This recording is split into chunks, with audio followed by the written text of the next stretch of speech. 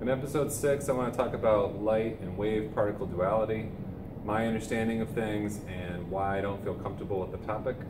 So even though I've been teaching chemistry for a long time, this is something that I do not fully understand. So let's start with a little experiment. So I have a little kit that I bought from Flint Scientific, and it's got all these different color pieces of filters. So I've got a purple, a blue, a green, a yellow, an orange, and a red.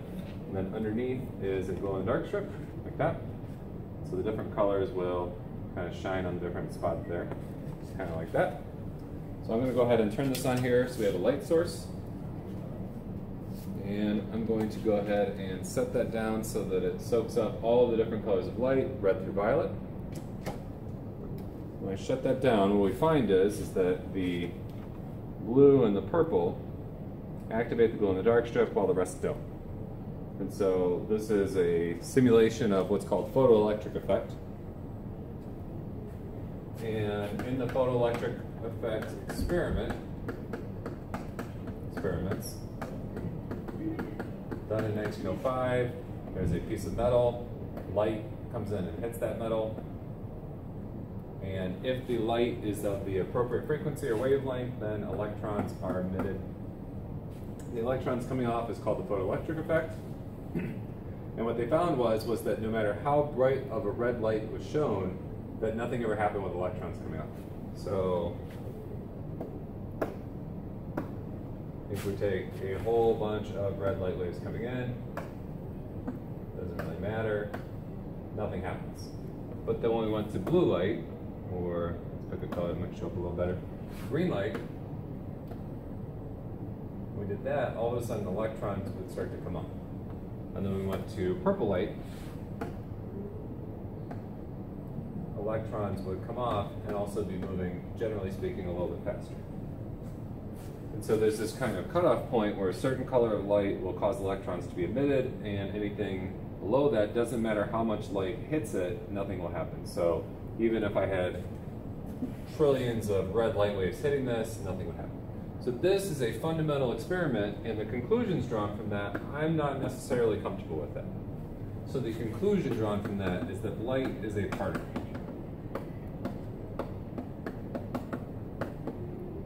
And there are some others about different types of light interact with matter differently, in the sense that some types of light can cause a change to occur while others can't.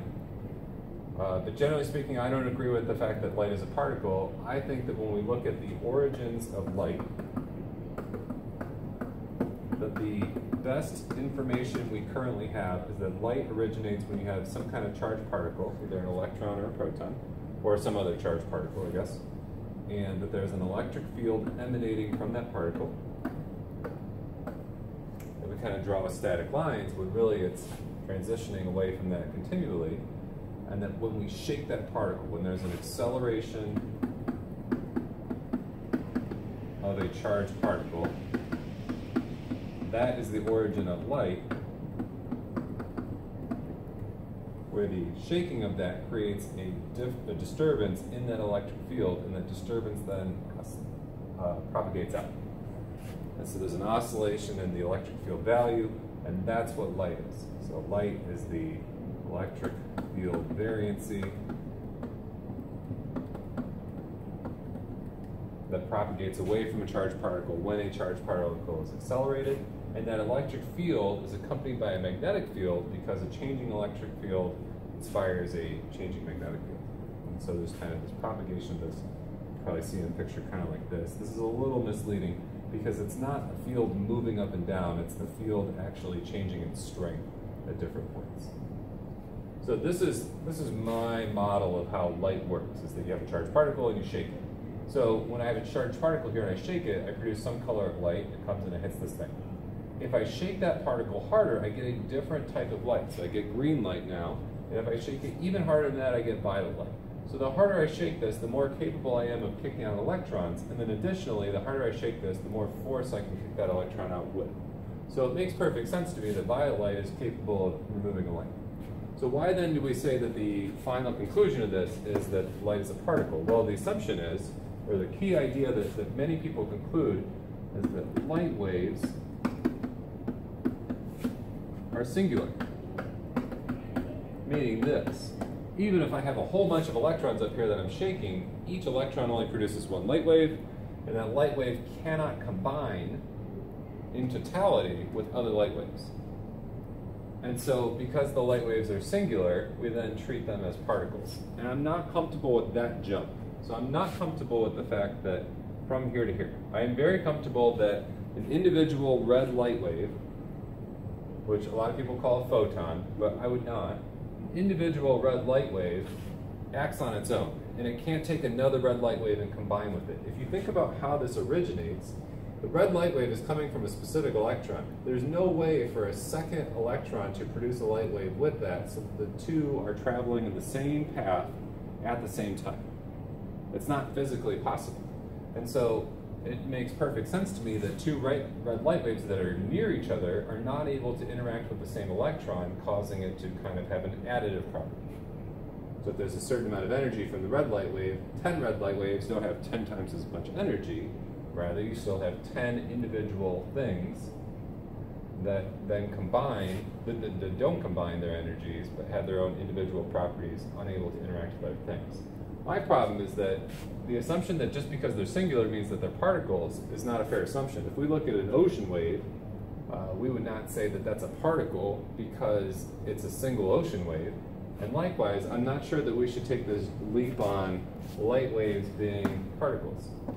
So I'm familiar that there are a lot of other experiments beyond this, but throughout my readings and understandings of them, never have I reached a point where this to here is there anything else besides this to this that creates the need for light to be treated as a particle. So I've read QED by Richard Feynman, and in that he states that his understanding is that light is definitely a particle and not a wave. And I don't understand how he can come up with that. I understand that his work, involved the assumption that light would be a particle. And I get that you can assume light is a particle and there's use for that.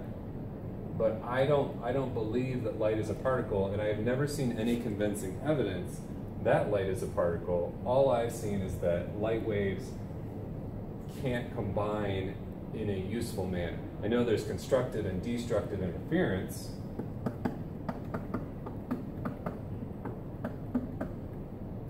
And so we see some interference between the electric field changes that are going on, but there's not a way that the light waves can combine and then interact with a single particle like an electron in a manner by which we would characterize them as a particle.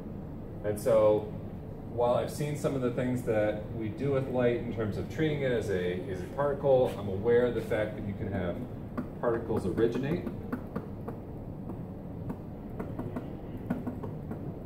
or be created out of nothing due to the uncertainty principle. So I'm familiar with kind of how the strong force works in a nucleus, and how there's a particle created and that particle travels over to the nearest nucleon before it runs out of time, and that conservation of energy kind of breaks down or unbreaks down. But I'm not convinced that we need to necessarily translate that over to light just because that works for actual particles. Just in the same way that kind of we had this graviton where people assume there's a gravity particle just because there's these three other particles that accompany forces. I'm not convinced that a graviton is necessary just because that's fit so far. There should be some kind of evidence at this point to back that up, and instead we have these theoretical speculations. So I think that the wave-particle duality in terms of light should be treated as differently from other particles. So if you want to convince me that an electron is a wave and not a particle, I would be open to that more so than this. I think that you can construct better evidence that an electron is actually just a wave. And so really, at the end of the day, my question kind of sums up to, what exactly do we mean by what a particle is? Is a particle just any singular discrete object? And so are all waves particles in the sense that there can be just one of them? Or are there restrictions on particles beyond this that I'm not aware of in our definition of what a particle is? Because to me, this is inconclusive evidence that light is a particle. This to me says I could treat light as a particle and maybe get some usage out of that, but really I would not be adequately describing what's really happening in real life. And I think that we take this particle definition of light way too far away from our understandings of how light originates. And we really lose a lot of educational value in the process of doing that by kind of skipping over the scientific evidence and using a faulty conclusion jump in the process. So that's what I know. I'm sure that there's lots of errors in there because I'm not a physicist, but that's my current understanding of light-particle duality and all of the issues that I have with it up to this point. So if you see something wrong, please let me know. Would love to see some evidence to kind of make a little bit better sense in my head.